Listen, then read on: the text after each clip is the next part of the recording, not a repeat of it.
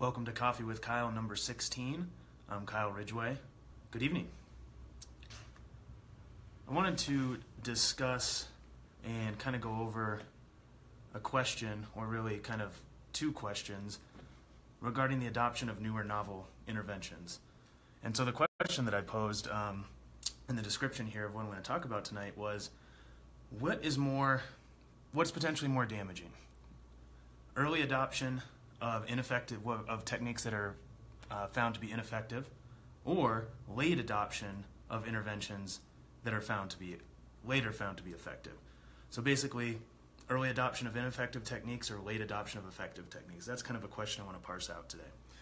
So I think our intuitions may not serve us correctly here, and I see a lot of errors in thinking when this concept kind of comes up, or when I observe especially physical therapists kind of talking about how and why they would integrate novel techniques or new techniques into practice. And some of the errors, or some of the things that I feel like I observe or have observed myself doing when thinking about these things, is saying things such as, we'll wait for the evidence to prove that it works, or more evidence will come out to support it. Now again, that's coming in with an a priori assumption that this new and novel intervention is effective, as opposed to asking the right scientific question, which is it actually effective? So I think that's an error in thinking. Number two is talking about, well, it seems to help some people. Again, that may be true, but as I've talked about previously, it might not be true for the reasons that we assume. And again, that's coming in with an a priori assessment or assumption that this is an effective intervention. The third one that I hear a lot is, well, I don't use it on everyone, I use it judiciously. I'm really kind of thoughtful and conscientious about its application. And I think the thing that we have to remember with all of these statements is we're kind of making a categorical assessment error. And what I mean by that is that we're actually not assessing the problem correctly of, should we utilize this novel intervention, or should we wait and be a little bit more conservative in our adoption of a novel intervention, or a novel theoretical construct, or a novel explanation or story that we may talk about regarding mechanisms. So all those things kind of go together, even though they're different, right? So there's actual interventions and the question of whether it works or not, and on who. Secondarily, there's the investigation and understanding of why something may or may not work.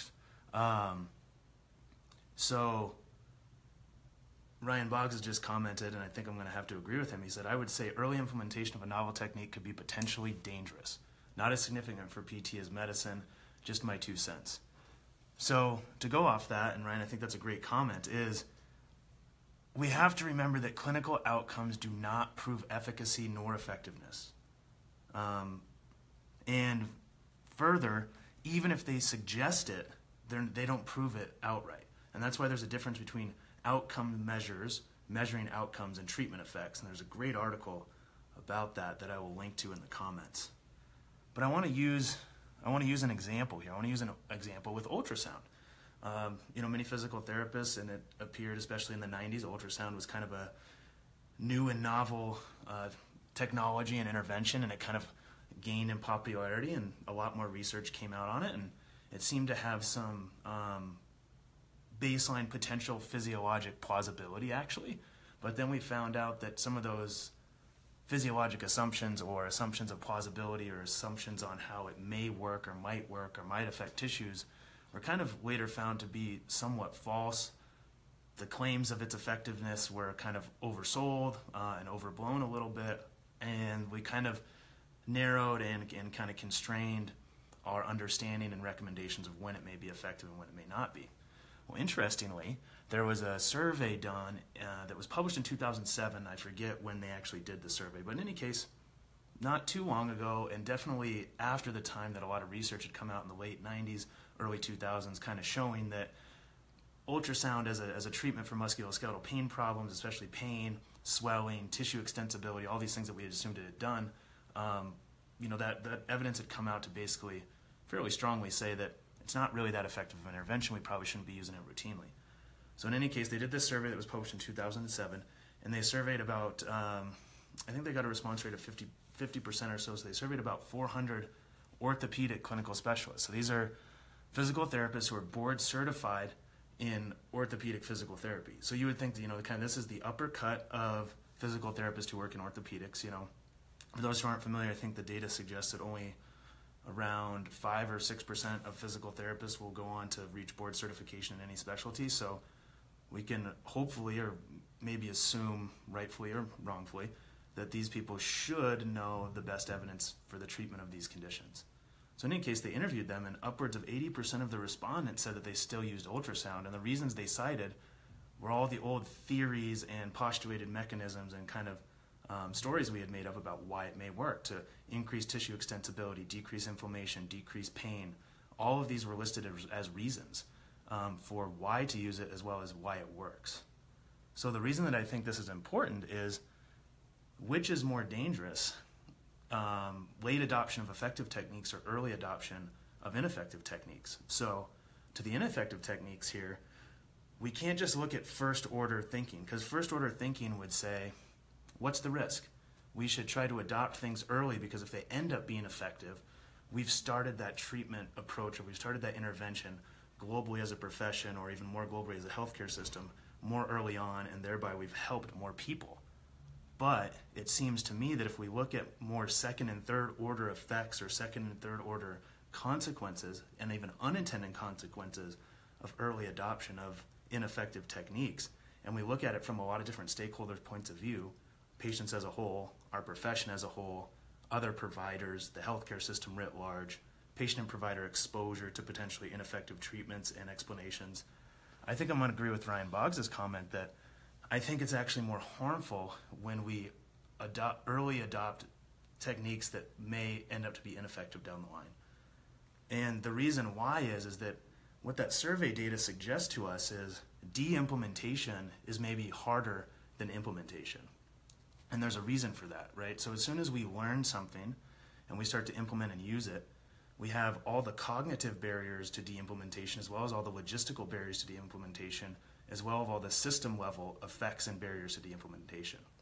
So the cognitive barriers, and I spoke about this a couple of days ago when we talked about changing our mind and cognitive biases and things of that nature.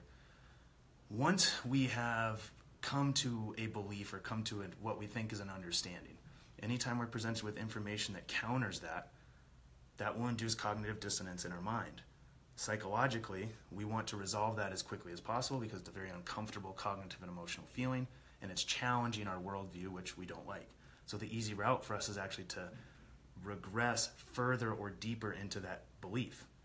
Therefore, by trying to de-implement ineffective treatments, we may actually facilitate their continued use because of the backfire effect. The backfire effect, again, being when you present someone with data counter to their position or worldview or belief, they actually look for more evidence to support their worldview, and it actually entrenches them further in it. So that's one reason. But there's also the logistical barriers to de-implementation, which is we now have to change our clinical behavior even if we have knowledge. And so we know as human beings that knowledge doesn't ensure action. So if we even break the barrier of getting people to understand it's not effective, now we have to break the behavioral habit, really, of utilizing it in practice. Now, those two things alone in a vacuum are going to make it very hard to de-implement, but then you have the situation that not only do you have to unlearn, which is much harder than learning, now you have to relearn how to integrate that technique if you're going to use it at all, but you're also having to relearn your understanding of that research or technique, and that becomes very, very difficult. Because no matter what, even if we try to strip ourselves of mechanistic assumptions on why something works, if we've been using it clinically and potentially even observing temporal pairing of using that intervention in patients improving in certain clinical or patient report constructs, we are going to make up stories to why it works, and those stories may be inaccurate. So now we're going to have to unlearn those stories and relearn new explanations. But it's broader than that. So if we open up our lens to patients and providers, patients may now have heard about this technique or had this technique in the past. And therefore, because of that, they may ask for it, or they may request that providers and referral sources ask for it, or referrals and provider sources may have heard that patients have gotten it and gotten better, and so they may inquire about it. So then you get this positive feedback loop where even if we have the knowledge and desire to de-implement this, we have to fight against the expectations and potential misinformation that patients and other professionals may have as well. So that makes de-implementation really, really hard. So what about the question of the danger of late implementation of effective techniques?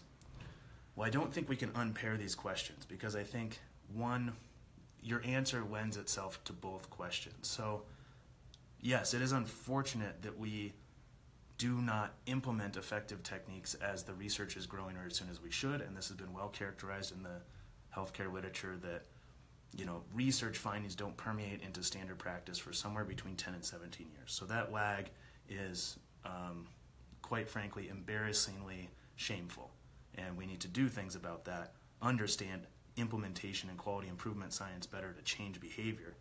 But I think by knowing that if you're implementing interventions before there is potential evidence or really strong reasoning to do it, especially if they're actually novel interventions, because most interventions, especially in rehabilitation, are not truly novel, and therefore we can assess them with some plausibility, some physiology, put them in the context of previous clinical and mechanistic research. So we're not always working in a vacuum as far as knowledge. But that being said, if that's a routine that we're doing, and we say, you know what, no, we think that late adoption of effective techniques is much more dangerous than early adoption of potentially ineffective techniques, just by the laws of probability, that there will be some interventions that we start to use that end up being proven either ineffective or much less effective than we thought they were, or we'll understand them completely differently as time goes on.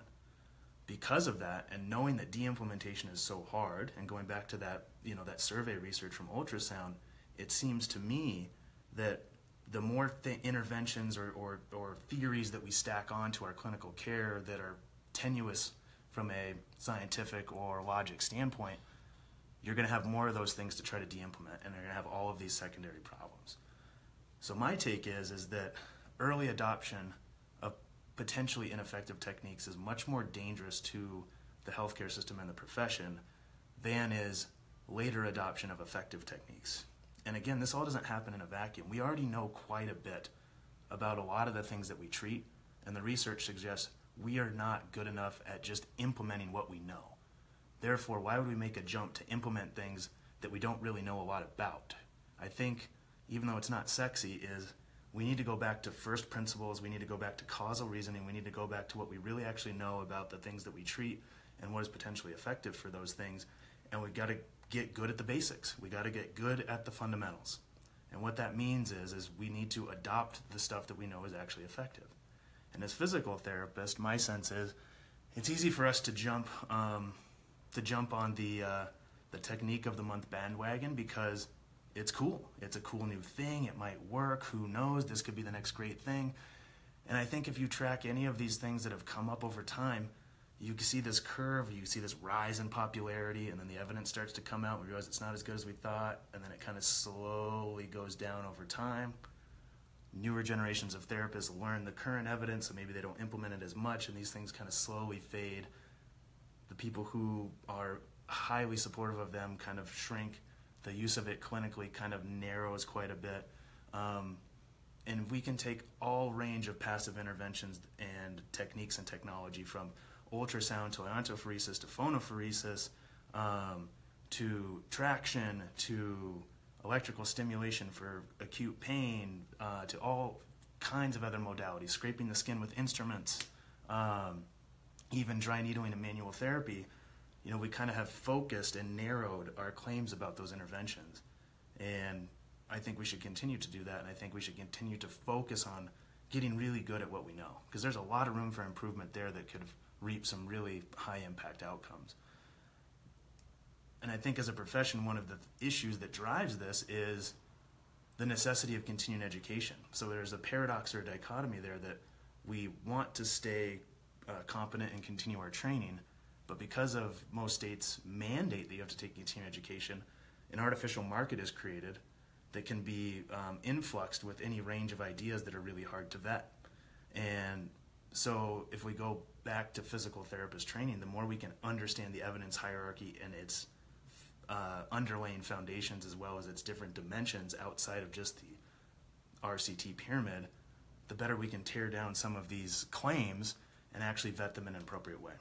So I think, in conclusion, we need to understand that by implementing potentially novel interventions that either lack evidence or are of questionable efficacy or effectiveness or even questionable potential effect, we may actually be subconsciously confirming and perpetuating the theory, the story, and the assumptions of not just effectiveness, but also of the mechanisms.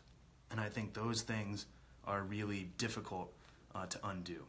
And I talk about that actually a little bit on the last Coffee with Kyle number 15. So that's what I'll leave you with this evening. It was good to see you. Have a great day.